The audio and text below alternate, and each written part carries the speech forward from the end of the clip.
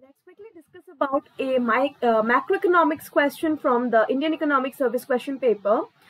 This is from the general paper 2 of the IES 2022. So now first question asked here is about the real cash balance effect. Okay, so here I'm going to explain the Pigou effect as well as the Patinkin's effect, right? So to begin with, the first one in front of you is about what has Pigou said, right? So according to Pigou, basically when there is decrease in price, the real money balance or real cash balance means M by P, right? This will increase.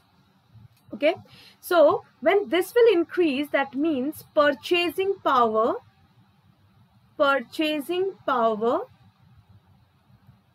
of people will increase. So consumer spending will increase.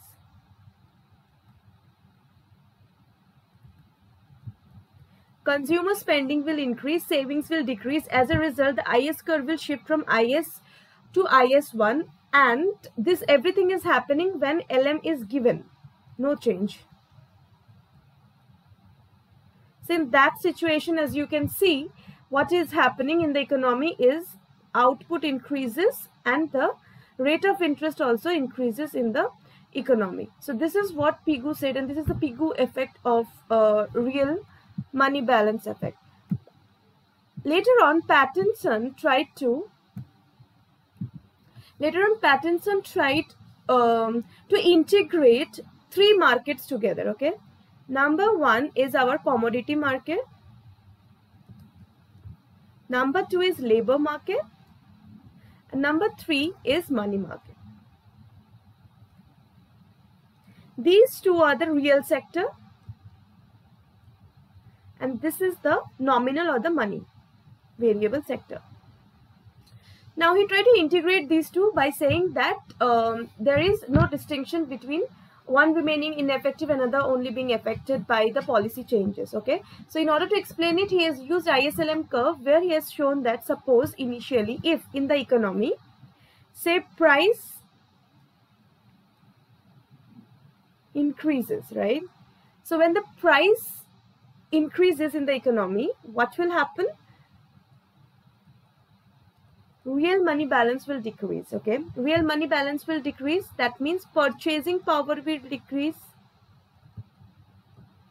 Okay, due to this, what will happen? Due to this decrease in purchasing power, demand will decrease.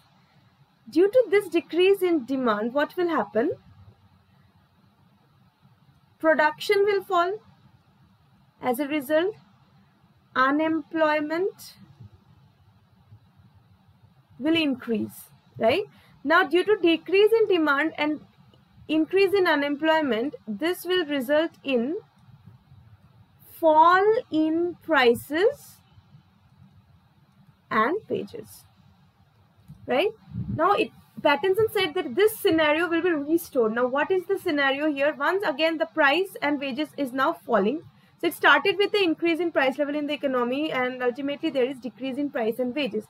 Now, due to this decrease in price, what is happening? Now M by P increases, right?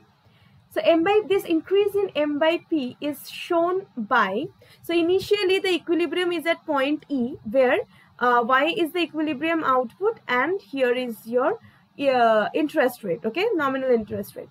Now what is real interest rate? Now what is happening is in this case, you know, if the full employment level is YF and equilibrium is at Y, that means Y minus YF, this is unemployment. So full employment needs to be restored. Now in this situation, what is happening? M by P is increasing. Now this increase in M by P is shown by the right shift of the LM curve from LM to LM1. As a result, the new equilibrium is now at point E1 and there is a slight increase from Y to Y1, but still there is problem of unemployment, that is by amount Y1 minus YF. Now, so in order to the, now what happens in the economy? Due to this, so this needs to be restored still. Now, if I compare from point E and E1, so as you know that the interest rate decreases, right? When I am at point E and now the new equilibrium is at point E1. Now, So if I compare, so the interest rate has decreased. So as a result, investment demand will increase. So if investment is increasing, that means it is shown by the rightward shift of the IS curve. Okay. So the IS curve shifts to the right. Now to restore the equilibrium, what will happen as investment increases, demand increases in the economy.